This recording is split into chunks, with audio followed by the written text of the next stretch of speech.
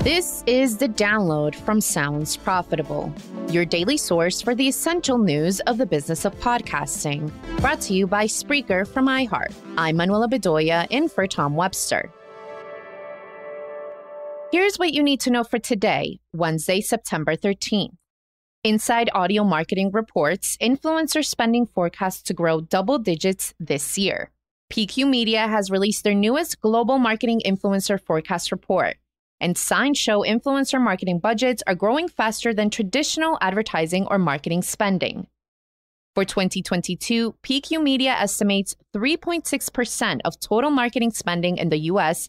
went to influencers.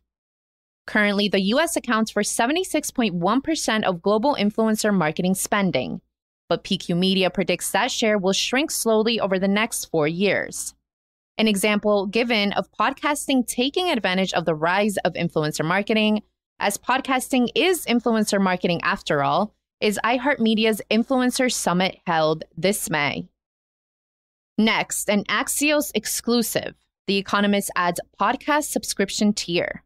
The trend of major publications using paywall podcasts as a value add for premium site subscriptions has evolved slightly, as The Economist has now added a subscription tier just for access to their podcasts, titled Economist Podcast Plus.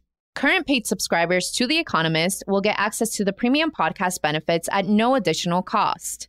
But now new audience members can pay $4.90 a month to just access the podcast benefits, including exclusive limited series.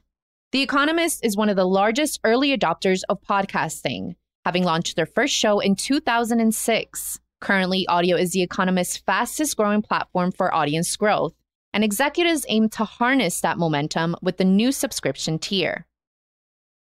From Digiday, an advertiser's guide to the Justice Department's case against Google's search empire. The Justice Department's antitrust lawsuit against Google has started this week, alleging the search company has violated federal law designed to prevent the formation of monopolies. The suit argues Google has de facto exclusivity as the prevailing search engine and can use that position to play favorites, with which companies get preferential placement in the search engine. While a government-enforced breakup of Google would change the landscape of marketing as we know it, this case will likely take weeks, if not years, to get as far as a prosecution proving Google has broken any antitrust laws. It's also worth noting the DOJ has not yet expressed their intended outcome if they were to win. Any outcome, positive or negative, will potentially take years to come into effect.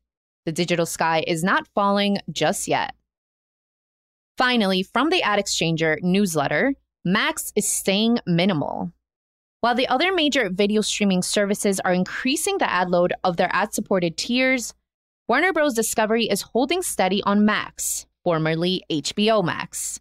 Instead, the company has adopted the philosophy that any content that is still in production, such as the Game of Thrones prequel series House of the Dragon, will only have pre-roll ads with no mid-roll to interrupt flow. On content with pre-roll and mid-roll, Max averages 2 to 3 minutes of ads per hour of content. According to the Warner Bros. Discovery head of U.S. ad sales, having a scarce and premium inventory pool adds more value and impact for the advertisers than having larger ad pods. Be sure to check out the links to every article mentioned right in your podcast listening app or at soundsprofitable.com, where you can also subscribe to the newsletter version.